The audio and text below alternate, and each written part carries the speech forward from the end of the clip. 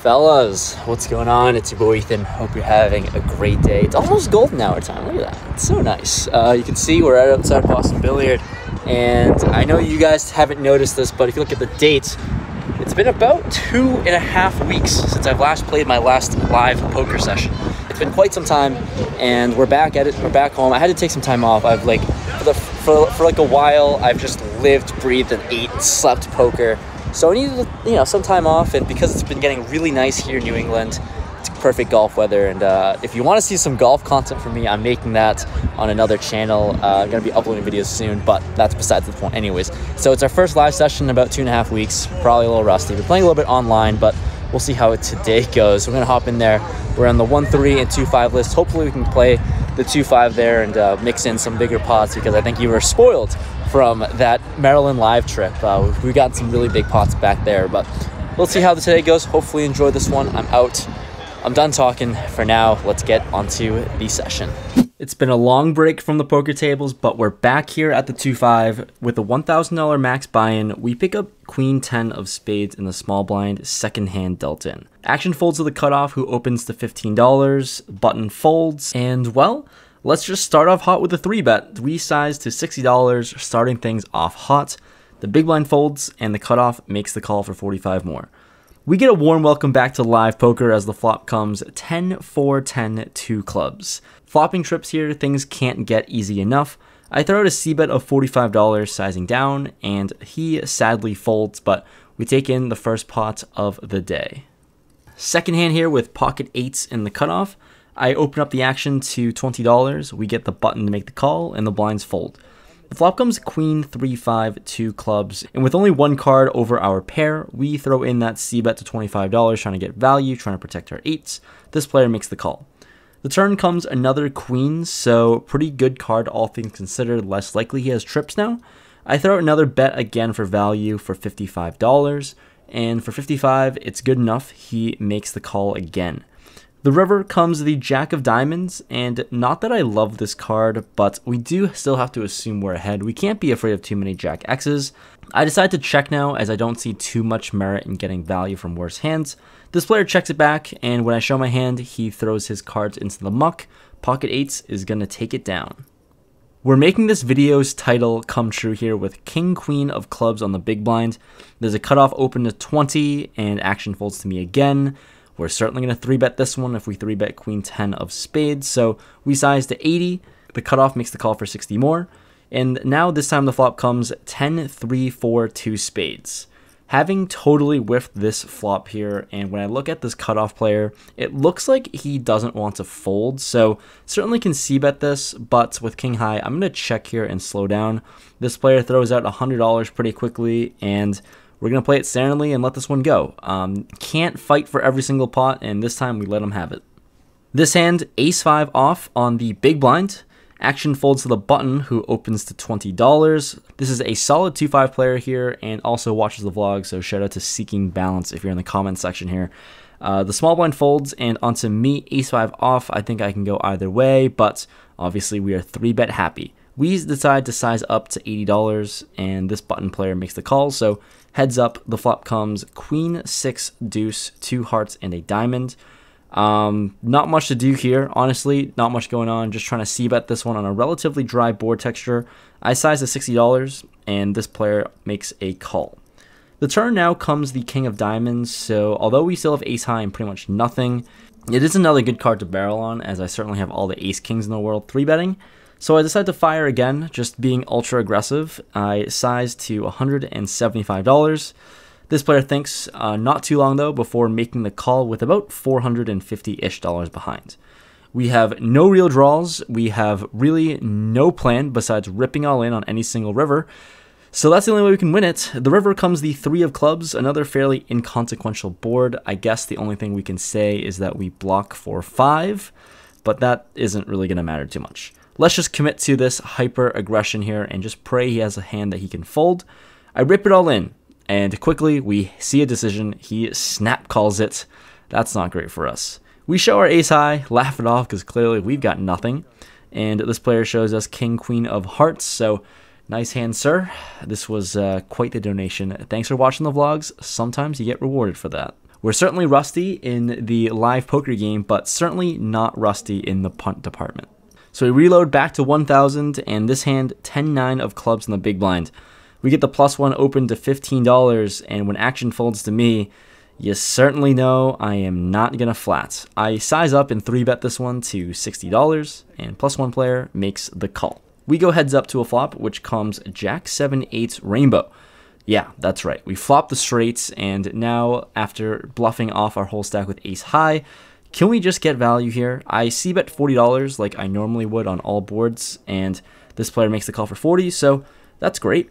The turn, I thought it couldn't get much better, but the turn comes the ace of clubs now, so we've improved to the flush draw along with our straight. Still with the nuts, I'm certainly going to bet again. I don't really love it, as all Jack X holdings hate this ace. Anyways, I sized $115, hoping he can be sticky, hoping he can have 2 pair. But sadly, he thinks and ultimately makes the fold, so not winning much with our flopped straight. Hand after that, pocket 8s once again, this time in the small blind. We've 3-bet almost 5 times in a row that was caught off camera and got straight folds, so let's just try it again here. The hijack opens to $20, action folds to me in the small blind. I 3-bet to $80 for X. I can go either way with a call or 3-bet. This time, just wanted to 3-bet, and this hijack player makes the call. Going to a flop, which comes ace, jack, 10, 2 spades. This just might be the worst flop imaginable, but sometimes I think I can rep this, given that I do have all the stronger hands in range as the 3-better. So I try it out. With pocket 8s and under pair, I bet out $60 trying to bluff at this one as a little teaser bet. This player doesn't think 60 is enough for a fold. He makes the call, which I don't love at all. Going to a turn, which comes the 10 of spades. I don't really love this. And obviously, spade draw gets there. Any 10x holdings improves to trips. I'm going to give up here at this point and check. This player decides on a check back. The river is the 7 of clubs, and given the line I've taken, is there any way I can turn this into a profitable bluff? I know I can't be good here with pocket 8s, but I also think that any ace isn't going to fold to a river bet, given I did just show off that ace-5 punt. So I don't know. I check. I don't think anyone would fold a reasonable ace anyways, so I check. This player checks back with king-jack. Pair of jacks is going to be good enough to take it down. So far, early on, it doesn't seem like we're too good at navigating boards properly when to check or bluff. In this next hand, the table's been pretty quiet. Seems like I'm the only fish donking off money. So I look down at 7 deuce off in the cutoff, seen a lot of folds, seen a lot of walks. I raise it up to $20, and I'm not surprised. Everyone folds, so we've got to show it. Can we please liven up this table somehow? I certainly can't be the only person that hates money, right? Here in this next hand, we're getting splashy. 10-8 of clubs under the gun, and I decided that this was a good enough hand to open. Why? Who knows? I raise it up to $20. Action folds to the button, who 3-bets to 60. The blinds fold to me now, and looks like we're going to play another 3-bet pots. Folding is boring, so certainly going to be just making the call. It's definitely a strong indication he has a good hand, because he did 3-bet me as the under the gun raiser.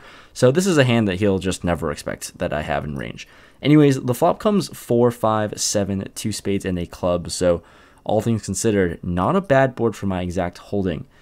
So when I check, he throws out a bet of $75, and I'm in a hyper-aggressive and bluff-happy mood if I see a good run-out.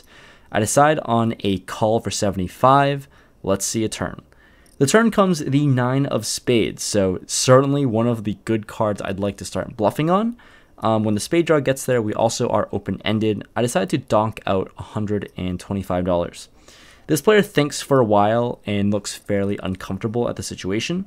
He looks like he wants to fold, but ultimately makes the call for 125. So let's try to see what happens on the river, and we'll see what develops. We'll certainly have to bet larger to get him off his holding. The river comes the ace of diamonds, so it's a really polarizing card, as obviously if he had like ace king with 1 spade, then I'm obviously lighting money on fire if I were to throw out a bet here. But I don't think we can bitch out now, given this line. I have no real explanation as to why I keep bluffing, but I throw out a bet of $325. I really need this one to get through. This player folds, saying he had pocket jacks, so it's nice to win this one with 10 high, taking a very ambitious, bluffy line. I just got lucky given the runouts, and he had the exact holding that we could have folded out here. So we'll take it down. Next hand in, same theme, guys. It's going to be a lot of raising pre-flop. Ace queen of diamonds on the cutoff, playing 5-handed. I open up the action at $20, and immediately the button 3-bets to 75.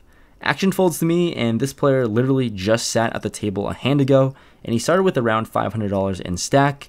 And given this configuration, cutoff, open, button 3-bet, he certainly can be 3-betting fairly light, and this hand plays fairly well in a 4-bet pot. So I'm going to lean towards a 4-bet in this one. We size up to $250. This player thinks for a little bit and ends up ripping it all in. His stack is a total of 457. Obviously, we're never folding for 207 more.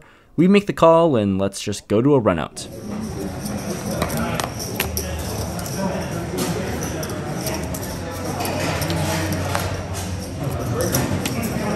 The runout comes, and all we've got is ace high, so since he jammed first, he shows his cards, which is ace queen offsuit. We chop it up in a very friendly, anticlimactic result, but nice hand, Tom. Nice to make us sweat this one out. For the third time this session, lovely pocket eights once again. Don't fail me now this time. We're back in the small blind, and there's a button open to 25. I've seen this player call a bet with 7-4 offsuit, the hand right before this. So when he opens it up, we're certainly going to 3-bet this one, and I size to $100 given his open. The big blind folds, and this button player makes the call. The flop comes 9-6-4 2 hearts, and when I'm first to act, I think it's an okay board for us to bet. So I size to $95, a little bit bigger than what I wanted to, but it's fine. Misclicks happen, I guess. This player thinks and makes the call for 95, so we're going to see a turn. The turn comes the Jack of Hearts, another card over our pair. Don't love it, but we do have the 8 high flush draw now, I guess. Anyways, I check, not loving this card. This player checks back. The river now comes the King of Hearts, which is all things considered pretty good as we do improve to our flush. Now, I think we have an easy check call spot. We're going to have to defend our flush a lot of the time, so I check. He checks it back, which is nice. We show our 8 high flush, pocket eights, and it's good enough to take down the pot, so always nice to see that. In this very next hand, we play against the same player again. We pick up 6-4 of clubs on the button, and the cutoff player to my right opens it up to 20 again. We're playing 5-handed in this spot, and when I see someone that might be opening up a little too wide, let's try to take advantage of that and 3-bet to 80. We're 3-betting 6-4 of clubs in position. Why not? The blinds fold around back to the cutoff player, and he decides on a call, which I pretty much expected him to defend all the time. The flop comes 7-5-4, 2 diamonds, and a club, so a great flop for us with bottom pair, open-ended, and backdoor flush draws. When he checks to me, I throw out a bet of $75. This player folds, but just want to include this one here because it's pretty fun. When you 3-bet 6-4 of clubs and you see a great flop like that, it's always nice to report it and take it down. So wrapping up the session, we came out real hot, just 3-betting, 4-betting everyone immediately. I feel like every single hand we played was like not a normal raised pot. It was always either a 3 or 4-bet pot. But yeah, our hyper aggressiveness worked sometimes. Didn't work in the biggest pot we played, but we were in the game for $1,800, up for $1,515. So a little bit of an L that we could have bounced back from if we played a little bit longer, I think. But we've got 2 really exciting announcements here if you stuck to the end of this video. So number 1, I'm going to Austin at The Lodge and playing on their stream, their 1-3 and 5-5 stream on May 12th and May 16th. So if you're around Austin or around Texas, I'll be there as well, but you can also tune in on YouTube to see their stream on those dates. It'll be a really fun time. So if anyone's around the area, you want to mix in some cash that day, I'll be around the area and it'll be a good time. Secondly, I'm co-hosting a meetup game here at Boston Billiard on Memorial Day weekend.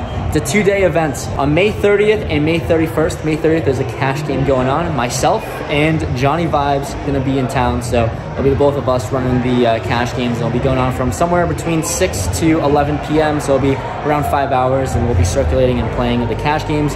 So that'll be a good time. And secondly, on May 31st, it is going to be a $250 tournament, and pre-registration is open now because there's only 108 players that are capped for the buy-in of this tournament. and it's a bounty one, so there's gonna be a $250 bounty on myself and Vibes if you knock us out.